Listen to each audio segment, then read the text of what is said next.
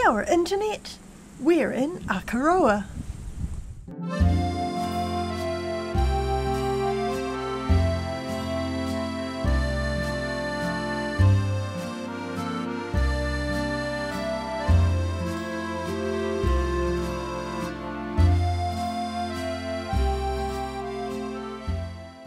If not for a little quirk of history, Akaroa would be just another little seaside town on Banks Peninsula.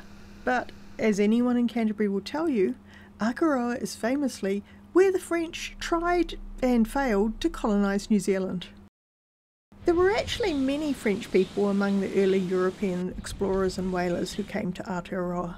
One of them, a whaling captain called Jean-Francois Langlois, decided to establish a settlement in Akaroa. So in 1838 he purchased some land from local Maori. Yeah, purchased. The following year, a French Navy ship and a passenger ship carrying 59 immigrants set out from Paris for the new colony. However, the British government had also decided to colonise the country, and in February 1840, William Hobson signed the Treaty of Waitangi and claimed British sovereignty over New Zealand.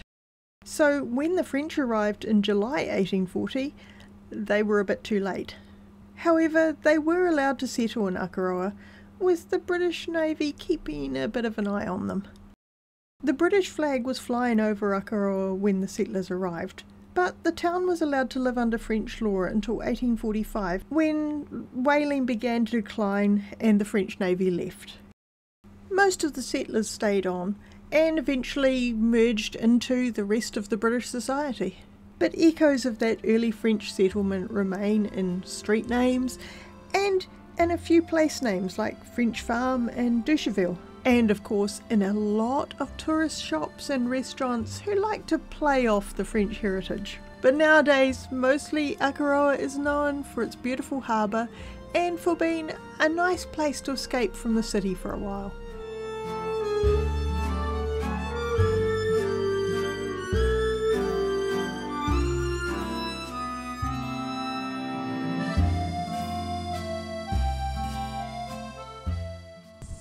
I hope you've enjoyed the visit to Akaroa. We have done a few big walks, so I'll show you those in other videos. But for now, don't forget to do all those nice internety things like liking and subscribing and leave a comment, and I will see you next time. Ka kite anō, Internet.